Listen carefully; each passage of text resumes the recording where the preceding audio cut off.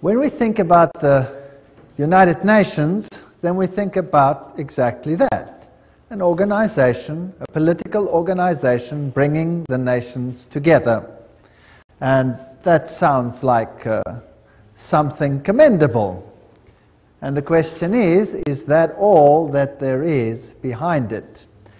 Do you remember that at the Tower of Babel, God separated the nations? Now, if you look at the headquarters of the United Nations in New York, this is really quite a fascinating building. It is large, and the name United Nations was coined by United States President Franklin D. Roosevelt and was used in the Declaration by United Nations of January 1942 during the Second World War, when representatives of 26 nations pledged their governments to continue fighting together against what they called the Axis powers. Interesting name, Axis powers. Today there's another axis that is being fought, and that is known as the axis of evil. Have you heard of that? The forerunner of the United Nations was the League of Nations, and this was an organization in similar circumstances during the First World War and established in 1919 under the Treaty of Versailles to promote the international cooperation and to achieve peace and security. This comes straight from the UN webpage, so nothing strange about that. It's just plain history. Some more from that. In 1945, representatives of 50 countries met in San Francisco at the United Nations Conference on International Organizations, and they drew up a United Nations Charter. And those delegates deliberated on the basis of proposals worked out by representatives of China, Soviet Union, United Kingdom, United States at Dumbarton Oaks, United States in October 1944. It was signed on 26 June 1945. 50 countries. Poland was not represented and became one of the original 51 member states. So it officially came into existence on the 24th of October 1945, when the Charter was ratified by China, France, Soviet Union, United Kingdom, United States, and by a majority of the other signatories. And every 24th of October, they celebrate this founding of the United Nations. Now, let's have a look at this Charter of the United Nations. This is a very interesting piece of history. Well, Arthur Balfour, do you remember that name? We've used it before. Who was a member of Hort's Apostles? You remember Hort? This was the professor that helped to produce the Greek text that changed the emphasis of the Bible and removed many of the aspects of Jesus Christ's power and sovereignty from the Word of God. And the apostles were the secret society that functioned and at that time, and Hort was a member, as well as Arthur Balfour. Hort called this group a Senior Apostles Club, as well as president of the Psychic Research Society, Society for Psychic Research, soon became Prime Minister of England, Arthur Balfour, and instrumental in the First League of Nations. So this Prime Minister was also, of course, active in the writing of the original Charter of the League of Nations, much of which formed the basis for the United Nations. He not only headed the Society for Psychic Research, holding seances at his home, but he initiated a group called the Synthetic Society, whose goal was to create a one-world religion. That's a very interesting point of history. And he invited a certain Frederick Mayers of the Society of Psychic Research to join, and together they created the preamble of all religions, and it includes the dogma, departed spirits can communicate. Obviously, if you belong to such a society, then that is part of the situation. So built in somewhere over there was the wish to bring all religions together. Now let's have a look at some of the historic figures of the United Nations. Alger Hiss, he became the acting Secretary General of the establishment of the United Nations. The April 16, 1945 issue of Time magazine called him one of the State Department's brighter young men. It was Hiss and Joseph E. Johnson who later became Secretary of the Bilderbergers. So here we have all the secret societies again, who wrote much of the United Nations Charter. So very high Freemasons, Bilderbergers, were responsible for this charter. Now we know what they believe. We've already had a lecture on that, and I would refer people back to that lecture. Patterning it after the Constitution of Russia and the Communist Manifesto. This is very interesting. So the Constitution of the USSR is almost identical to the Constitution of the United Nations, for those who did not know that. And there are all the references. Everything that I say is referenced. I'm just reading. So please, nobody get angry with me. Get angry if you want to with whoever set this thing up. I had nothing to do with it. Winston Churchill, the creation of an authoritative world order is the ultimate aim towards which we must strive, and the United Nations formed part of that. Charles de Gaulle, who was also instrumental, nations must unite in a world government or perish. So the big figures involved had this philosophy. Then there is a man, I don't know how to pronounce his name, Trygve Lie. The first official UN Secretary General was a high-ranking member of Norway's Social Democratic Party, which was, by the way, an offshoot of the Third Communist International. And then came a man, Dag Hammarskjöld. And he was the second Secretary General. He was a Swedish socialist. He openly pushed communist policy. And then came U Thant, the third Secretary General, and he was a Marxist. So here you can see how the philosophy in the beginning was programmed. Now, I would like you to understand that this is not a method to go anti-capitalist, because the United States was a signatory of this charter. So why would the United States actually sign something that was so obviously contrary to their own philosophy? Well, if you remember the Hegelian principle, where two opposing viewpoints are set into the world, and neither of them is really the viewpoint you want to achieve, what you really want to achieve is a synthesis between the two. So what you see actually is you see socialists in the overriding capacity of Secretary Generals, although whether they have Marxist leanings or capitalist leanings at that level doesn't make any difference. The method is just to bring about a synthesis, which is the desired government of all of them. So out of this chaos, you eventually get whatever you want. Now, U Thant, he was, of course, one of the earliest Secretary Generals. He said, "World Federalists hold before us the vision of a unified mankind living in peace under a just world order. The heart of the program, a world under law, is realistic and attainable." Just to remind you of what we have said before. And of course, behind the scenes, always, you have the papacy. As you can see in all of these lectures, the papacy always very heavily involved. Here is Pope Paul VI with Secretary General U Thant. Now this man was a Marxist. Or let's rather put it this way. Publicly, he pushed a Marxist agenda. But if he was a true insider, then he had neither agenda, and this was just for an appearance sake, as Hegel also said. So it is not surprising that here we have a handshake with another Secretary General whose name was Waldheim. Now, what was the agenda, or what was the political view of Waldheim? Anybody know? He was a Nazi. Yes. So you can see the Hegelian philosophy coming out here. There you have Marxism, antithesis. There you have Nazism, thesis, in between, synthesis. So it didn't really matter which of the philosophies they espoused, as long as the end result was the same. Pope Paul VI, by the way, is the first one to introduce this bent cross or broken cross.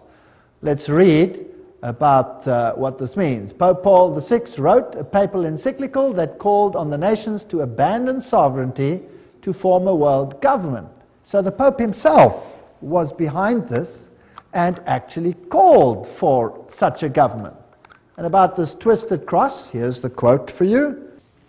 Paul VI made use of a sinister symbol used by Satanists in the 6th century that had been revived at the time of Vatican II. This was a bent or broken cross on which was displayed a repulsive and distorted figure of Christ, which the black magicians and sorcerers of the Middle Ages had made use of to represent the biblical term mark of the beast. Interesting quote. Yet not only Paul VI, but his successor, the two John Pauls, carried that object and held it up to be revered by the crowds, who had not the slightest idea that it stood for Antichrist. So that's a quote that's very interesting about the broken cross and what it stands for. So these are the figures behind, or the movers of the United Nations. A pope calling for such an order, the Secretary Generals picking it up, reiterating it on both sides of the political divide so that it would seem fair to both sides of the philosophy. Now, what about the spiritual aspect? There's one interfaith organization that is called the Temple of Understanding.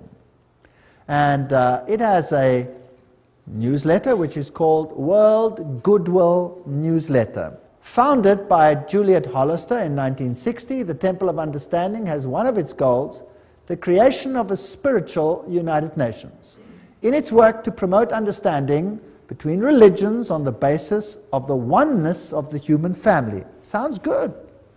The Temple has numbered among its members and supporters such influential world servers as Utant himself. Well, there's the Secretary General. You can't go much higher than that. Eleanor Roosevelt. That's interesting. Thomas Merton, Jawaharlal Nehru, Anwar Sadat, Radhakrishnan, in addition to the main center of New York. So these are the top movers. So this is not some sort of little organization operating somewhere in the wings. This is a hub organization. And from where did they operate? Well, they were based at the Cathedral of St. John the Divine. That must be getting pretty boring by now, right? Always the same thing. The temple has active chapters in India, in the UK, representatives in Africa, Latin America, Asia, Middle East. This is a universal movement to bring all religions together. Now let's have a look at this interesting cathedral. There it is, the Cathedral of St. John the Divine. The cathedral is located at the 112th Street in Amsterdam Avenue, 1 block east of Broadway, the largest cathedral in the world. That's also interesting. The Cathedral Church of St. John the Divine in New York is the mother church of the Episcopal Diocese of New York and the seat of its bishop. Remember, that's where they had the female Christ and where they have the issue of ordaining homosexual bishops, and all kinds of interesting stuff happen at this episcopacy.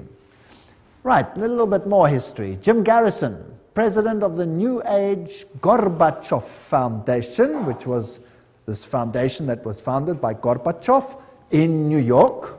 He said, we are going to end up with the world government. It's inevitable. There's going to be conflict, coercion, and consensus. That's all part of what will be required as we give birth to the first global civilization. So that's the agenda that they have. Philip Jessup, a CFR member, World Court Justice, pretty high up people, writes, I agree that national sovereignty is the root of all evil. So nations will obviously have to relinquish their sovereignty to this organization without it appearing as if they're doing so. The Humanist Manifesto, 2 states, we deplore the division of mankind on nationalistic grounds.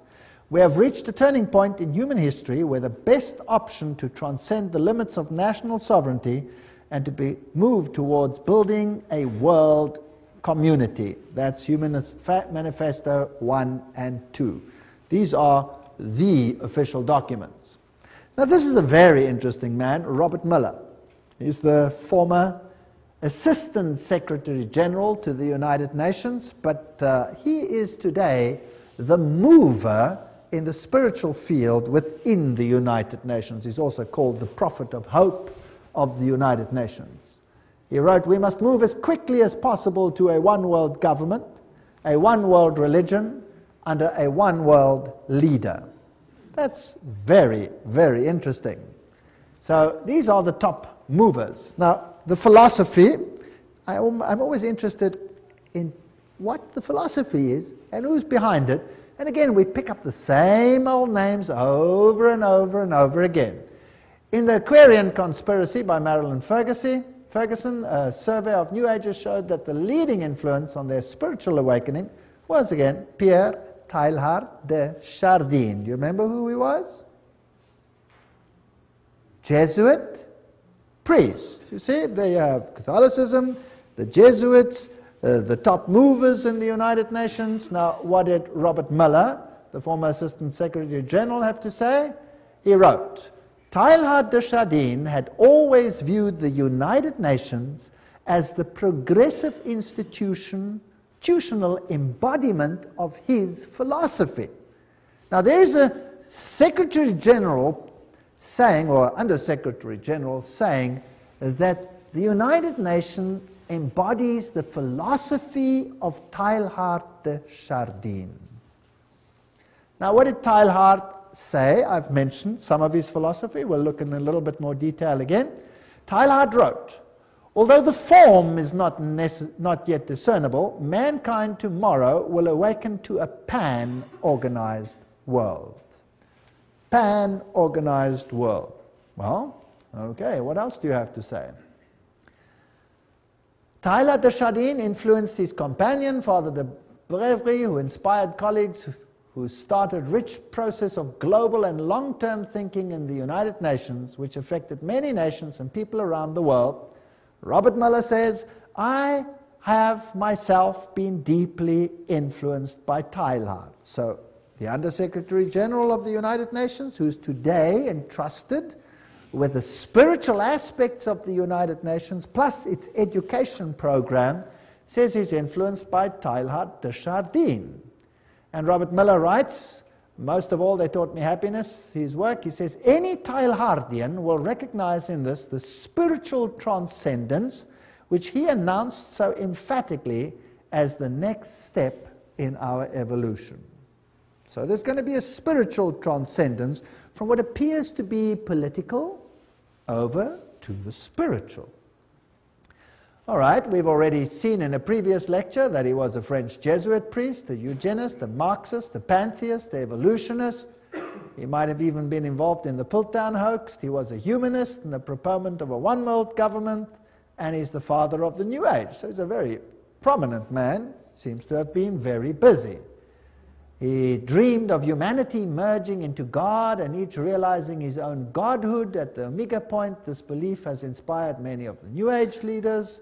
In fact, Chardin is one of the most frequently quoted writers by leading New Age occultists. That we've had too when we discussed the New Age movement. But just to remind you, so we can merge into God. This is what the man looks like. This comes straight from the Jesuit web pages themselves. And they'll talk about his evolutionary synthesis, a world of the mind and spirit, physical world with the world of mind and spirit, a union of those. And here are a few of his quotes. Just to go into a little bit of detail, this is the spirit of the philosophy of the United Nations. Interesting. "It is a law of the universe that in all things there is prior existence. Before every form there is a prior but lesser evolved form. Each one of us is evolving towards Godhead." So we are all becoming God. Wonderful philosophy. What I'm proposing to do is to narrow that gap between pantheism and Christianity by bringing out what one might call the Christian soul of pantheism, or the pantheist aspect of Christianity. That's fascinating. So God is in everything. God is not a separate entity. We ourselves are God, or part of God. If you are a pantheist, that's what you believe. I can be saved only by becoming one with the universe. That's pantheism. It's also the philosophy of Buddhism. I believe the Messiah whom we await, whom we all without any doubt await, is the universal Christ, that is to say, the Christ of evolution. Right, that's Teilhard de Chardin's philosophy. Isn't that interesting? So, unfortunately, I cannot agree with one single iota of that philosophy. It's not biblical. In fact, it's blasphemous. A general convergence of religions upon a universal Christ who satisfied them all. That's what Teilhard de Chardin said, Christianity and evolution. This is his quote. His quote. So a convergence of religion that satisfies them all. And he saw the United Nations as the embodiment of this philosophy. That seems to me the only possible conversion of the world and the only form in which a religion of the future can be conceived. That means everybody must come together. Now, how do you get all the religions to come together and to bury the hatchets and their differences? You create a pain of separation, chaos, that exceeds the pain of unity. Is that understandable? That's how you do it. That's Hegelian philosophy. That is Freemason philosophy. So today we're in the pain stage, and the next phase will be unity or inexplicable pain. That's the choice. And mankind will quite readily choose which one? The lesser pain, obviously, to survive. Now let's have a look at all these secretary generals and whether they are actually embodying this philosophy or not. This is Dag Hjalmar Agne Carl Hammarskjöld. He was the Secretary General of the United Nations from 10 April 1953 to 1961. Then he met his death in a plane crash, and he was the fourth son of the Prime Minister of Sweden during the years of World War I. He was the first one. Now, what did he do in the United Nations? Well, one of the first things he did was to produce or create a prayer room. And there it is on the left-hand side. A stone in the middle of the room was placed to tell us we may see it as an altar, empty, not because there is no God, not because it is an altar to an unknown God, but because it is dedicated to the God whom man worships under many names and many forms. Very interesting. So there is this prayer room with only this stone altar, which is built to be shaped like a rectangle, if you like, which has certain interesting meanings, and the whole building, the whole room, has the shape of a trapezoid. Now, what does that mean? Well, there's also an all-seeing eye, and that symbol that we see over here amongst the Hittites is also the symbol, if you look carefully, of the United Nations, which has the laurel wreath and which has the face up there, which is just replaced with the earth. Now, perhaps the best way to comprehend what the all-seeing eye represents is to examine the architecture of the meditation room of the United Nations building in New York. The meditation room is shaped as a pyramid, a trapezoid. Without the capstone, inside the room is dimly lit, but coming from the ceiling is a narrow but concentrated pinpoint beam of light which radiates down to a bleak stone altar. On the wall straight ahead is a breathtaking modernistic mural that is dynamically endowed with occult symbolism, containing 27 triangles and various configurations, a mixture of black and white and colored background and a snake-like vertical line. At the center is the all-seeing eye, which grips the millions of annual UN visitors with its stark beckoning image of suspicion and omnipresence. This is the quote from Tex Mars. And some more quotes. The meditation room faces north-northeast. To enter the room, one must proceed from darkness into light. Indeed, the middle order of the Satanic Brotherhood is called the Order of the Trapezoid. That's very interesting. And Anton LaVey, who is the founder of the Church of Satan, refers to an occult principle known as the law of the trapezoid. So we seem to have a very occult room here, which is dedicated to a god that can be served under any name. The one that I know has one name. One name. One could tell several moving stories, writes Robert Miller, the spiritual godfather, if you like, of the United Nations and the former Under-Secretary General. One could tell several moving stories of the spiritual transformation of the United Nations has caused to the point that this little speck on earth is becoming holy ground. For example, the rational intellectual economist Dag Hammarskjöld found God at the United Nations and inspiration for his work as a world servant in the mystics of the Middle Ages. Oh, so he didn't find it from the Bible, he found it where? From the mystics. Towards the end of his markings overflow with spirituality and mysticism.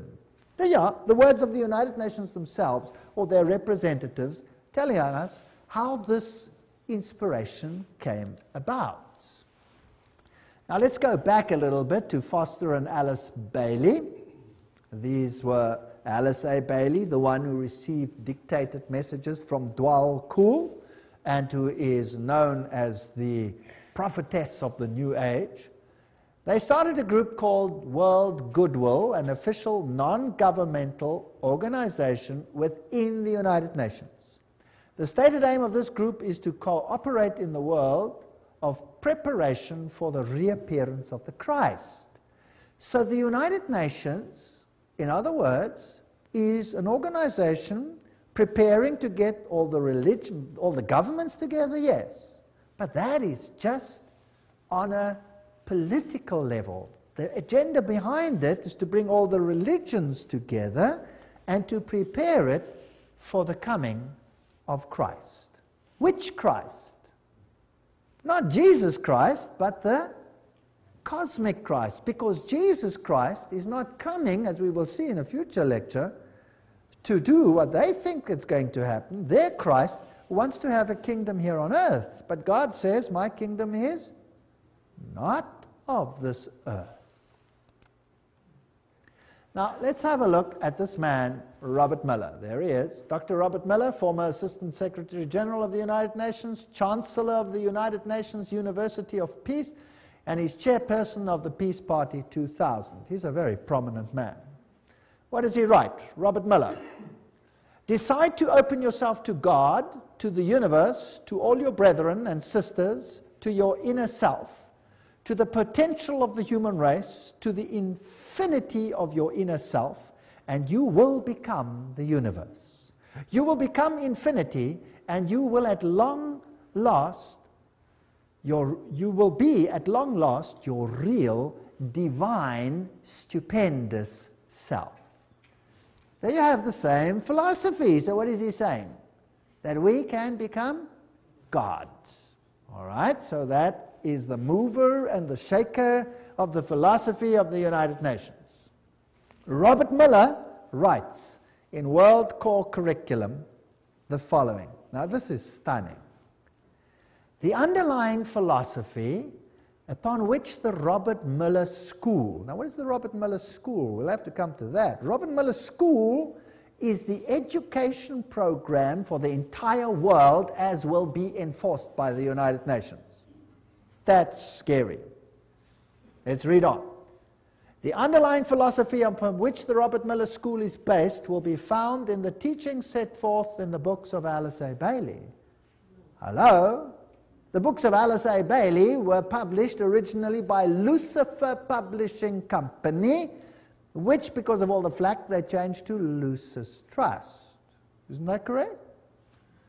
The school is now certified as a United Nations associated school providing education for international cooperation and peace.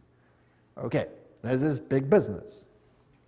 So the philosophy is based on Luciferian channeled writings preparing for the coming of Lucifer. And remember what they said. They were quite open about it. Alice A. Bailey claimed evidence of the growth of human intellect along the needed receptive lines for the preparation of the New Age can be seen in the planning of various nations and in the efforts of the United Nations to formulate a world plan. From the very start of this unfoldment, 3 occult factors have governed the development of all these plans. Now, can you see why I call the lecture the UN and the occult agenda? Because Alice A. Bailey says there were 3 occult plans, and Robert Miller says, yes, we follow the writings of Alice A. Bailey. She did not spell them out, but she did state, within the United Nations is a germ and seed of a great international and meditating reflective group, a group of thinking and informed men and women in whose hands lies the destiny of humanity. Ooh. This is largely under the control of many fourth-ray disciples, if you could but realize it, and their point of meditative focus is the intuitional or Buddhic plane, the plane upon which all hierarchical activity is today to be found. That's about as occult as you can get. What she is saying is that the inner core of the United Nations is controlled by people who are under the control of Lucifer. That's what she's saying. She's saying it's demonic. And it's out of her words, not mine. I'm just reading. That's what's such fun about all of this. Helena Petrovna Blavatsky, founder of Theosophy. She was the forerunner, of course, of the Bailey books. And Theosophy was then taken over by Annie Ward Basant over here, and then taken over by Alice A. Bailey. And here is the great invocation that has to be read and learnt by every child in the future. From the point of light within the mind of God, let light stream forth into the minds of men, let light descend on earth.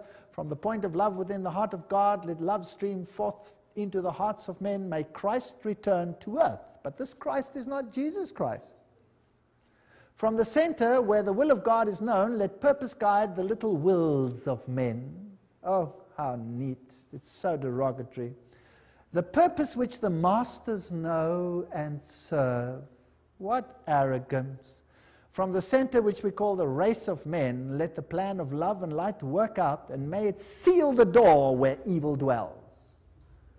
This is interesting. Which door is to be sealed where evil dwells? Well, if you know occult science, you'll know that they call light darkness and darkness light, and they say that Jesus is the evil one. We read all those quotes when we did the lecture on that issue. May it seal the door where evil dwells. Let light and love and power restore the plan on earth.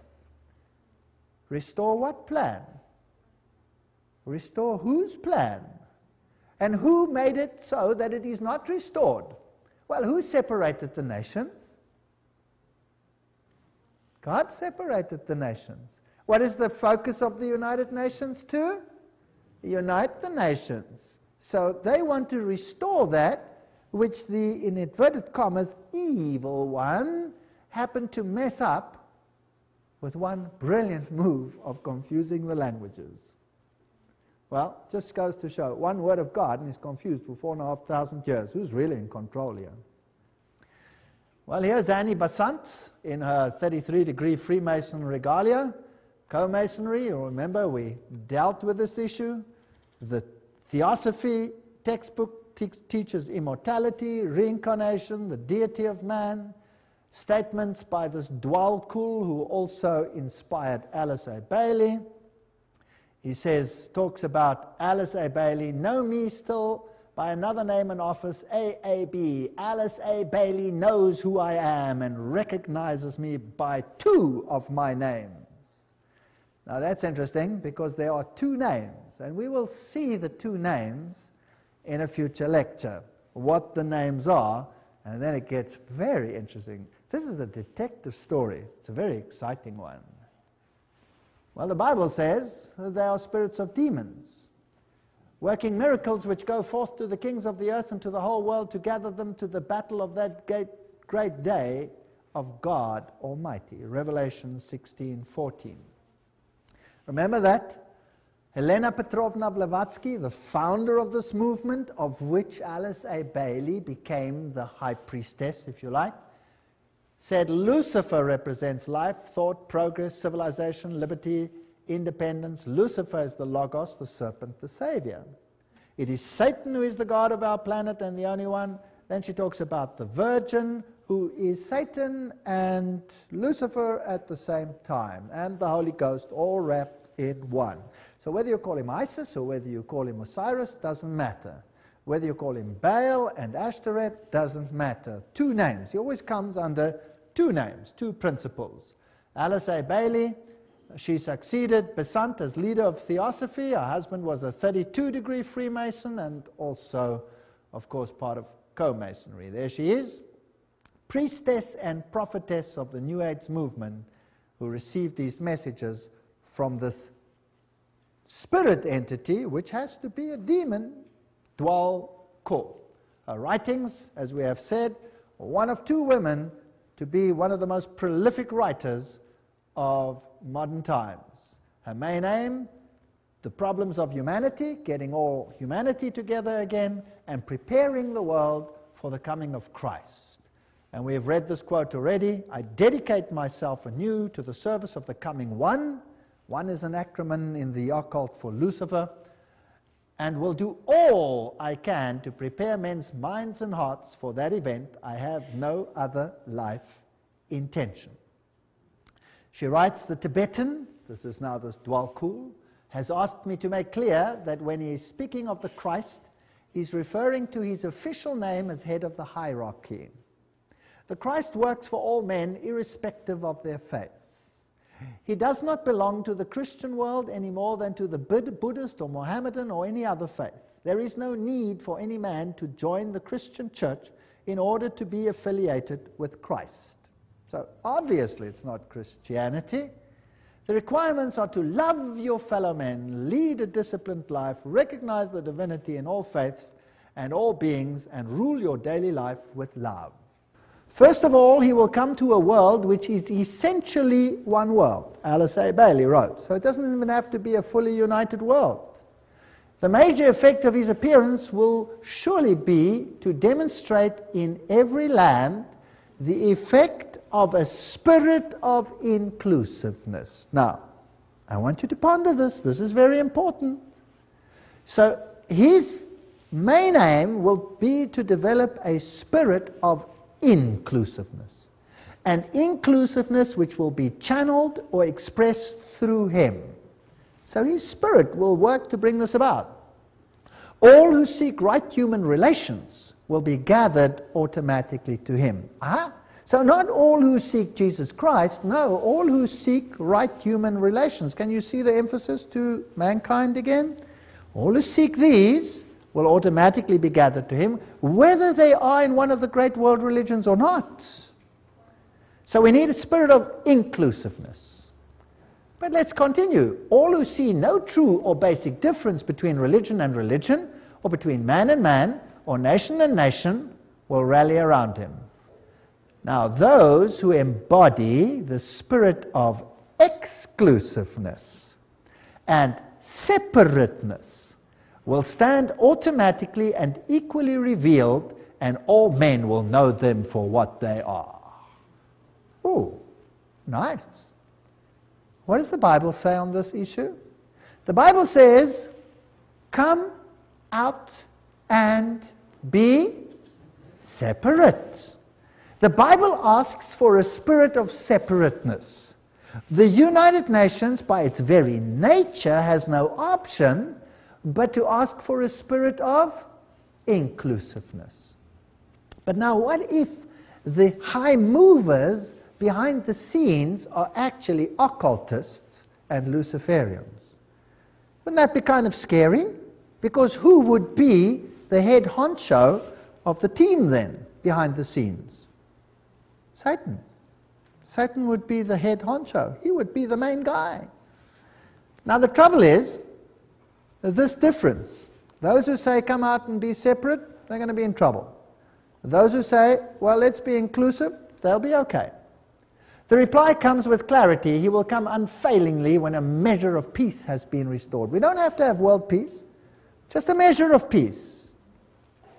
Alice A. Bailey continues, the major required preparation for the coming of the Christ is a world at peace. However, that peace must be based on an educated goodwill, which will lead inevitably to right human relations, and therefore to the establishments on lines of light between nation and nation, religion and religion, group and group, man and man. So the only way we're going to have this community is by putting everybody into the melting pot and becoming one. That means giving up your differences. Discover the members of the new group of world service whenever possible and strengthen their hands. Look for them in every nation and expressing many lines of thoughts and points of view. Remember always that in doctrine and dogma and in techniques and methods they may differ widely from you, but in love for their fellow man, that has become the religion of the new world. Not love for God, love for the fellow man. In practical goodwill and in devotion to the establishment of right human relations, they stand with you. They are your equals and can probably teach you much. So forget all about the religious differences. Promote ceaselessly the work of world goodwill so that every nation may have its own group of men and women dedicated to the establishment of right human relationships. The whole power has to shift to man rather than to God. It is on the foundation of this teaching that Christ will raise the superstructure of the brotherhood of man for right human relations on expression of the love of God. And this is all we hear in the sermonizing of the New World. What is important is right human relations. What is important is that we accept one another as we are. And it goes on and on and on and on. But faithfulness to God, biblical principles, no, they have to be given up. Share International says, but the day will dawn when the vision of the United Nations will save the world, and when the reality of the United Nations starts bearing fruit, then the breath of immortality will be a living reality on earth. And there is the spiritual leader of or the present priest, if you like, in the United Nations, the Hindu Sri Chinmoy. He says the United Nations is the way to oneness that leads to the supreme oneness, capitalized. It is like a river flowing towards the source, the ultimate source. And the United Nations becomes for us the answer to world suffering, world darkness, world ignorance. The inner vision of the United Nations is the gift supreme. And this will be realized no matter how many years it takes. The Dalai Lama says in the sphere of international relations, the sense of greater shared responsibility is particularly needed. Today, when the world is becoming increasingly interdependent, the dangers of irresponsible behavior have dramatically increased. Unless we realize that we now are part of one big human family, we cannot hope to bring about peace and happiness. So all the world leaders are saying these things. And the United Nations, with its symbolism of this ancient laurel wreath around a globe, is nothing other than the emulation of an old pagan ideal, which Lucifer once more wants to realize in the world that we live in today. As we have seen, the symbol of the United Nations is very similar to the old Hittite symbol, where you had in the center the face of the sun god, and now you just have a web, if you like, a spider's web, which is a symbol of Lucifer, and the encompassing earth. And of course, the laurel wreath was a symbol of all the ancient deities. So we find all for one, all together now, we are the world, was the 50th celebration of the United Nations. The New Age agenda was to merge God and nature. That's what Teilhard de Chardin, the father of the philosophy of the UN, said. We must become pantheistic, eradicate male-female distinction, world peace, nuclear disarmament, one world government, one world religion. The organizations leading up to this, the United Nations, of course, Council of Foreign Relations, Trilateral Commission, Bilderbergers, Gorbachev Foundation, and the Club of Rome. And they've already put up a constitution which is known as the Constitution for the Federation of Earth. So we already have a world constitution. Now, obviously, if you want to bring about a situation like that, you have to influence the education of the world so that the mindset and the thinking of people is changed. So education is a very important point. This comes straight from their own web pages. Wow, you cannot say this is hearsay. It comes straight from them, unol.org. The world will not change and find peace if there is not a new education. Utant, former Secretary General of the United Nations. We need a new education. The old one's no good. The former director of the World Health Organization, Dr. Brock Chisholm, of course that's also a United Nations organization, says, to achieve world government, it is necessary to remove from the minds of men their individualism. That's kind of scary, don't you think? Loyalty to family traditions. Oh, that's even worse. National patriotism and religion's dogmas. Now, these are the movers of the United Nations. Your individualism must go. You must become a number. Just doing what the state says. This is Marxism. The state is supreme and you are nothing but the catechumen, a goyim, or nothing. And you must give up your individuality. Now let's have a look again at this man, Robert Miller, philosopher, prophet of hope, top-level global statesman, and what a mighty man. He's the Chancellor of the University of Peace, created by the United Nations. He is the creator of what is known as the World Core Curriculum. That says everything. And he's known throughout the world as the father of global education. There are 29 Robert Miller schools around the world, more being established each year. World Core Curriculum earned him the UNESCO Peace Prize in 1989. He has recently drawn up a framework for world media coverage. What you see on your television is what you're supposed to see, not what you should see.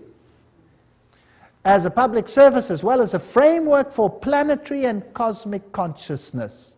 Wow, so your mindset, your cultural mindset must be changed, your framework for the arts and culture. These are occultists speaking.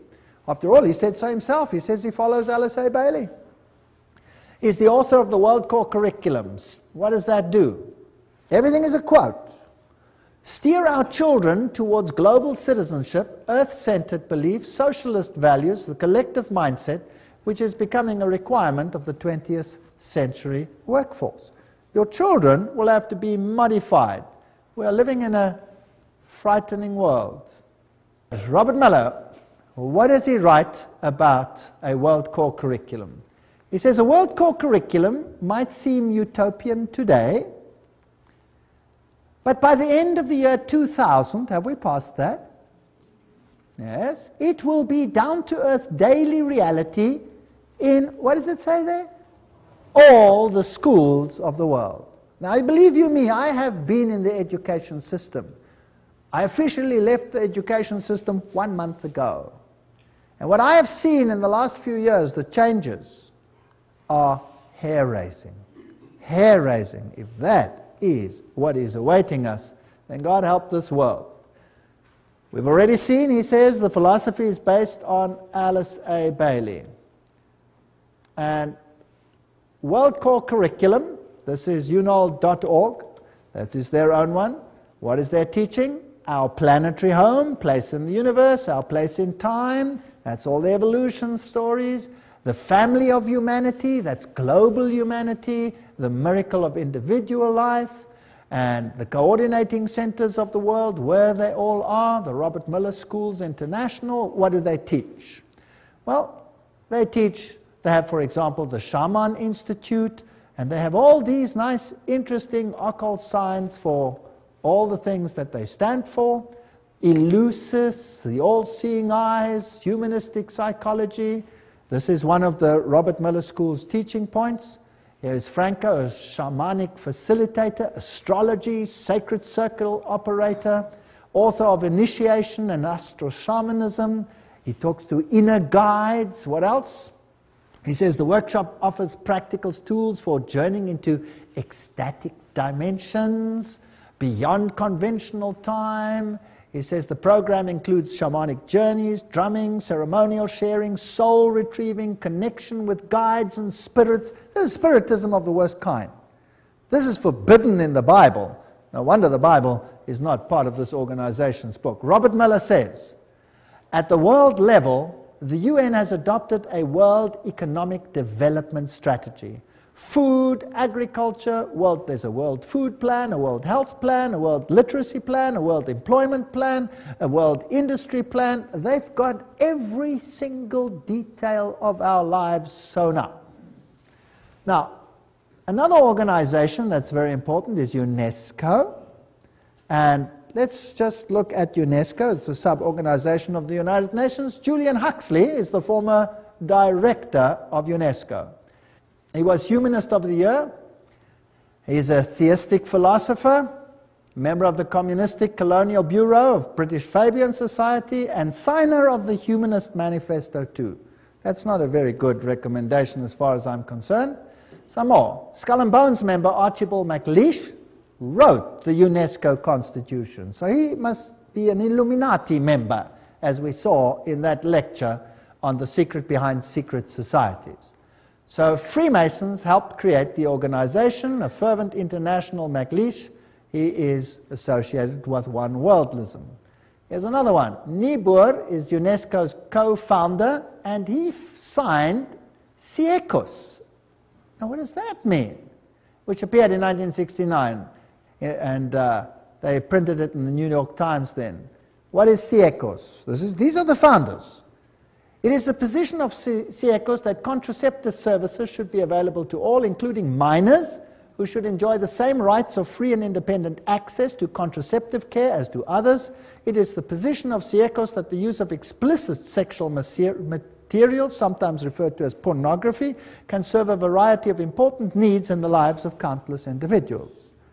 These are nice people up there in the United Nations. No wonder now it is forced curriculum at even junior schools to have explicit sexual details explained, all in the names of preventing sexual diseases, with the most strange and lewd acts which have to be performed. In fact, our universities are granting honorary doctorates to those who are the most perverse on the stage. Yes.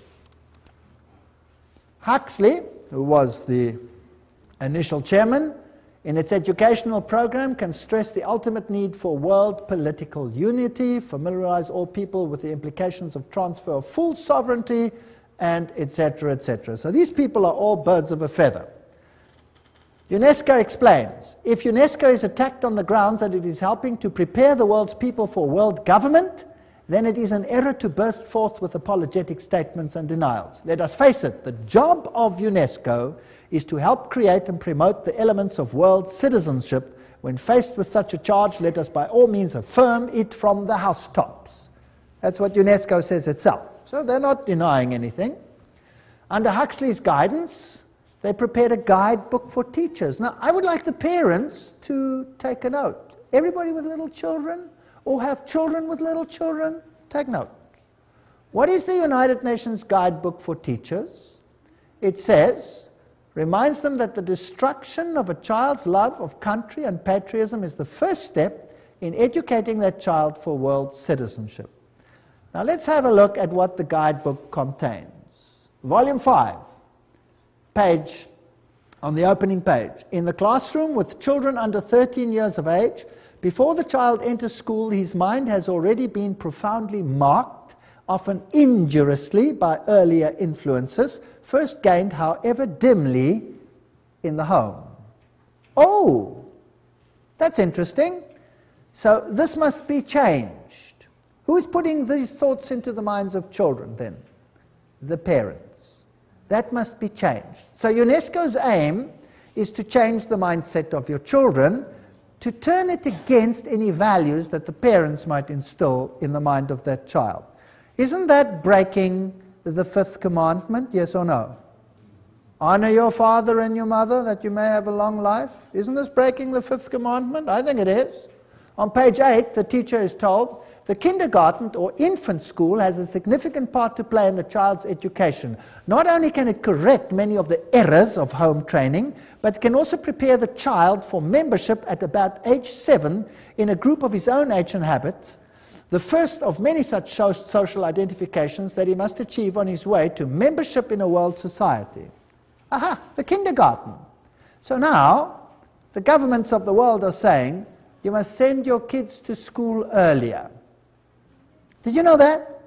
That the governments are beginning to say that? And England now passed a rule when? This year.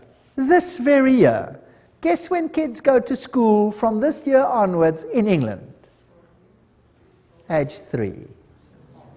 Yes, age 3. You have to send them to preschool.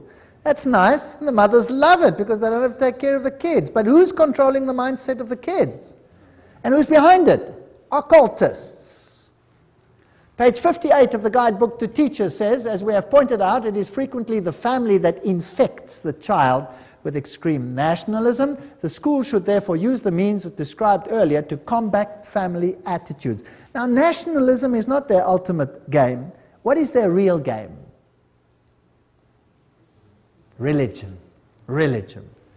Volume 5, page 11. In our view, history and geography should be taught at this age at a universal history and geography. The study of history raises problems of value which are better postponed until the pupil is freed from nationalist prejudice, which is present surrounds the teaching of history. So the whole mindset of the child must be changed in the teaching program, and this is UNESCO's aim. Not a very, well, noble aim, I don't think, because the authority of religion and parents, especially Christian religion, will be undermined.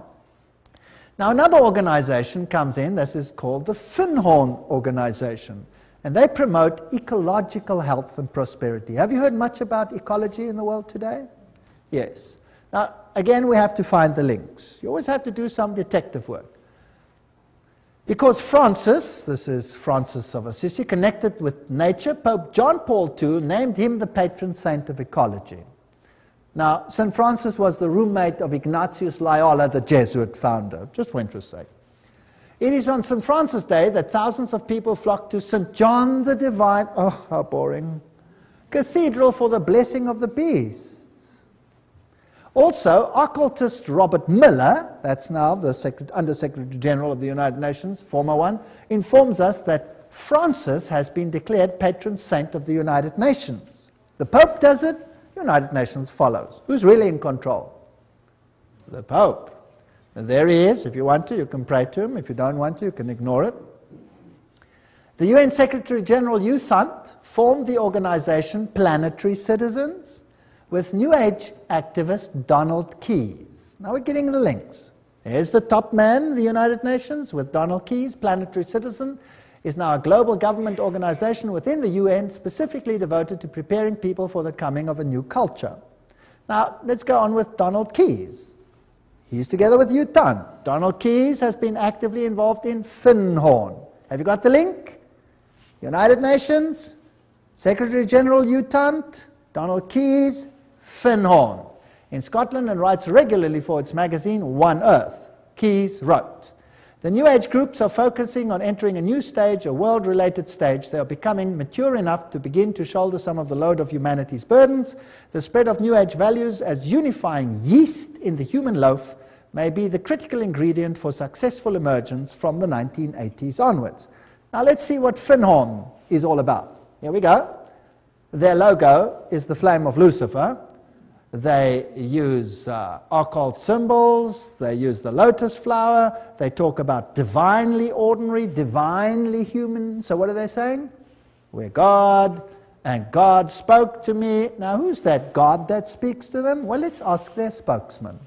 This is David Spangler. There's one of his books, Parent as Mystic, Mystic as Parent. So this is what your education is going to do to your kids. Do you know that? David Spangler, co-director, spokesperson for Finhorn community in northern Scotland. That's what he looks like today. Let's see what he says. He writes in the Reflections of Christ, the true light of Lucifer cannot be seen through sorrow, through darkness, through the rejection. The true light of this great being can only be recognized when one's own eyes can see with the light of the Christ, the light of the inner sun. Lucifer works within each one of us to bring us to wholeness. And as we move into the new age, which is the age of man's wholeness, they love that word, wholeness. Each of us in some way is brought to the point which are termed Luciferic initiation. The particular doorway through which the individual must pass if he is to come fully into the presence of his light and wholeness, Lucifer comes to give us the final gift of wholeness. So who are these people actually worshipping? Lucifer, directly.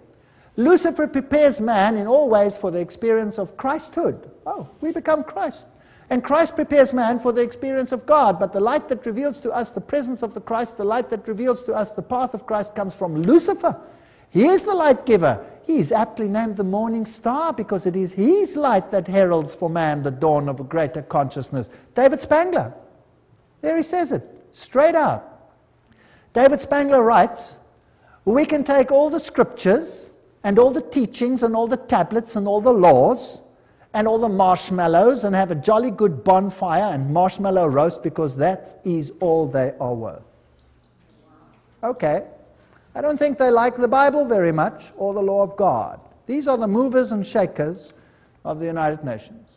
They're waiting for a new economic order. Well, I'm not going to go into those details.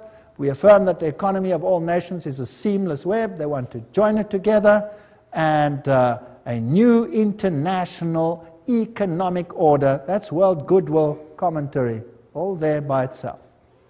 We, the members of the United Nations, solemnly proclaim our united determination to work urgently for the establishment of a new economic international order. The whole world is going to be controlled at every single level by these people. A complete change in the world's financial and economic order is imperative. Benjamin Cream, spokesman for Maitreya. So, UN General Assembly says new international economic order. And so we have all these strange happenings. Buckminster Fuller says, don't give me any other job. Just let me be head of the World Food Authority and I'll have the whole world at my feet tomorrow. They're going to use food to create enough tension to make everyone accept this. Benjamin Cream also wrote, the industrialists, economists, administrators of great experience and achievement who with a hierarchy, that's a bunch of demons by the way, have worked out plans and blueprints which will solve the redistribution problems of the world when the political will is there to implement them. So that means when they start stealing from those who have and give it to all the others. Maitreya himself, this New Age Christ. The UN is the major hope of the world. In its interrelationships we can see democracy writ large, the symbol for the expression of God's will that men call goodwill. With the advent of the Christ, this goodwill will bring all men and all nations into correct relationships and create the necessary circumstances for the expression of that synthesis which will be the outstanding keynote of the coming civilization. In this vast enterprise, the UN will play a major role. Remember Revelation 17? The 10 horns you saw are 10 kings who have not yet received a kingdom, but for 1 hour will receive authority as kings along with the beast. They have one purpose, to give their power and authority to the beast, and they will make war against the Lamb. 10 regions, according to Gary H. Carr, the Club of Rome divided the world into and wrote the new constitution. And we have this new civilization, and it was held at the Fairmont Hotel, Masonic Auditorium in San Francisco. Conference document says, we are experiencing the birth of a first global civilization, a historic, timely global initiative, 1995. And there it was, and they were ready for it. CIA, NATO, MI5, CRI, all of these have occult symbols in them, which we don't have to go into details. The Trilateral Commission, the 666 is in the Federal Reserve. SSS, that was the original 6th letter of the Greek alphabet. F is the 6th letter of our alphabet. This all spells 666. Now, what about these world religions? Now, this is the crux of the matter. And if we can concentrate on this issue tonight, this will be the hub of what is going to happen. Was it not inevitable that the UN would sooner or later also acquire a spiritual dimension? That's what Robert Miller says, the big man behind world education, world media, University of Peace, all of these things. Robert Miller writes, there's a famous poster which shows Christ knocking at the tall United Nations building, wanting to enter it. I often visualize in my mind another, even more accurate painting, that of the United Nations, which would be the body of Christ. Interesting. Doesn't Christ say, my kingdom is not of this world? So this is another kingdom, and this Christ is definitely not Jesus Christ. He then refers to Pope John Paul said that we are stone cutters and artisans of a cathedral which we might never see in its finished beauty. This is Masonic language that Pope John Paul II is talking about. The tapestry of its work encompasses the total condition of humankind on this planet. All this is part of one of the most prodigious pages of evolution. It will require the detachment and objectivity of future historians to appraise fully what happened in the last third of our century and to understand the real significance of what the United Nations was. No human force will ever be able to destroy the United Nations. Very interesting. For the United Nations is not a mere building or a mere idea. It is not a man-made creation. This is Robert Miller speaking, former Under-Secretary General of the United Nations. If it wasn't man-made, then who made it? Who made it if man didn't make it? Well, they told us who the leader is in so many words. Who is he? Lucifer. Okay. The United Nations is the vision light of the absolute supreme Masonic signal language, which is slowly, steadily, and unerringly illuminating, you know the buzzwords by now, the ignorance, the night of our human life. The divine success and supreme progress of the United Nations is bound to become a reality. At his choice hour, the absolute supreme will ring his own victory bell here on earth through the loving and serving heart of the United Nations. Wow, this is a bomber. He's going to ring his victory bell. Thank you, Robert Miller. What else do you have to say on the issue? Decide to open yourself to the potential of the human race, to the infinity of your inner self, and you will become the universe at long last, your real divine self. That really puts it all in the picture. I'm more and more drawn to some of the very simple but extremely important teachings of the Christ. And of all the great prophets and visionaries, I'm increasingly convinced that what they foresaw is the beginning to become a reality on the planet. And that humanity is transcending or metamorphosing itself into what those great dreamers and visionaries and prophets envisioned. We're changing. We're going to undergo a change. The world's major religions in the end all want the same thing. Do they? Even though they were born in different places, different circumstances, what the world needs today is a convergence of the different religions in the search and definition of the cosmic and divine laws which ought to regulate the behavior on this planet. Worldwide, spiritual ecumenism, expressed in new forms of religious cooperation institutions, would probably be closest to the hearts of the resurrected Christ. Thank you. Very interesting. Peace will be impossible, Robert Miller speaking, without the taming of fundamentalism. Through a united religion that professes faithfulness only to the global spirituality and the health of the planet. So fundamentalism has to be tamed. Let's start with Islam. Where do you think they will end? Certainly with Christianity. The New World religion must be based on those truths which have stood the test of the ages. They are steadily taking shape in human thinking, and for them the United Nations fights. My great personal dream, writes Robert Miller, is to get a tremendous alliance between all the major religions and the United Nations. Well, this is fascinating stuff. There will not be any dissociation between the universal church and the sacred lodge of all true Masons and the inner circle of the esoteric society. That said Alice A. Bailey. Robert Miller says that's their philosophy. So there you have it. Freemasonry, Luciferianism. This is the kingdom on earth. June 1995, an Interfaith Summit conference was held in San Francisco for the purpose of uniting the world's religions into a global organizations the United Religions Organization. It's called UR. It will be an international, interreligious organization modeled after and affiliated with the United Nations, according to its literature, so it's Howard Dispatch Ministry.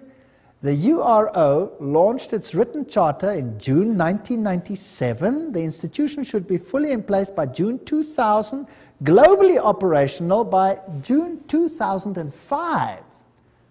How far is that off? Oh, that's just around the corner. I get excited.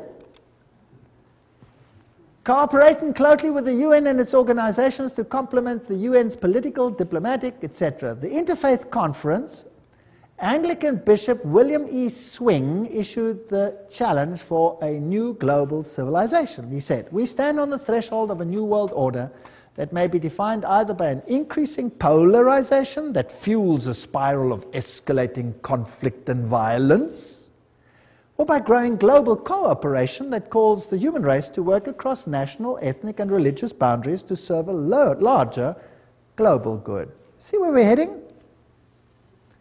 Robert Miller, and this is very exciting, Dispatch magazine. "Do not worry if not all religions will join the United Religions Organization. Many nations did not join the UN at the beginning, but later regretted it and made every effort to join. It was the same with the European community. It will be the case with the world's religions, because whoever stays out or aloof will sooner or later regret it." Wow. Now, that's fascinating. Where are we going? Sooner or later regret it. This man over here is Joseph Reed. He's the Under-Secretary General of the United Nations currently. And here he's speaking at a huge convention of Seventh-day Adventists. And he's going to tell them exactly who is going to be in control. Let's listen to him. "I make this appeal because the United Nations is also your organization, our world organization, your United Nations. Delegates, please remember, the United Nations is the only machinery we have for collective cooperation among all nations. It is the only worldwide institution for furthering development. The United Nations is the only universal mechanism for protecting human rights. The United Nations is the only shared framework for strengthening international law. Delegates, the United Nations is not one of the luxuries of international life. The work of the United Nations is of vital importance for the betterment of life on our planet."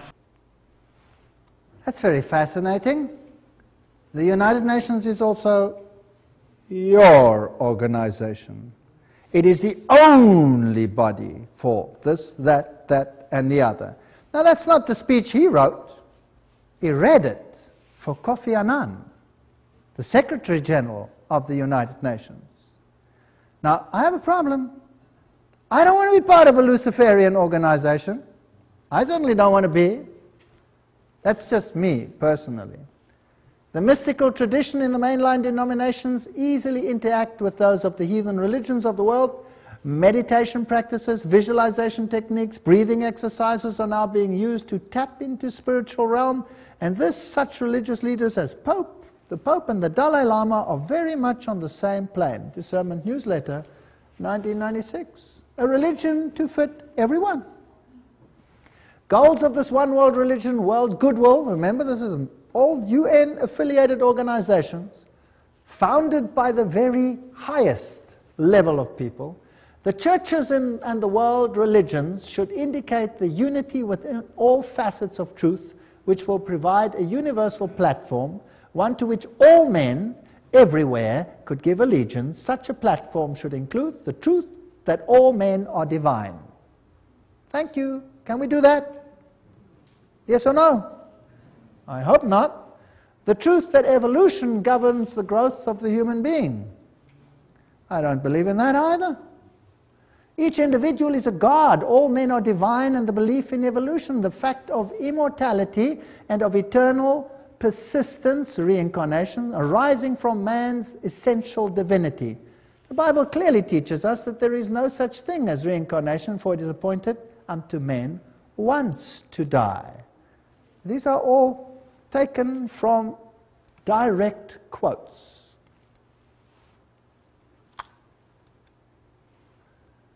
Preparation by men and women of goodwill is needed to introduce new values, new standards, new attitudes, prepare for a coming world teacher, requirements of a new world order, and a reorganization of social structure. I want nothing to do with that.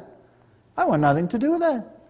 Alice A. Bailey writes, the same old formulas, the same old theologies, the same old interpretations are deemed adequate to meet men's modern needs and inquiries. They are not. The church today is the tomb of the Christ, and the stone of theology has been rolled to the door of the sepulchre. Oh.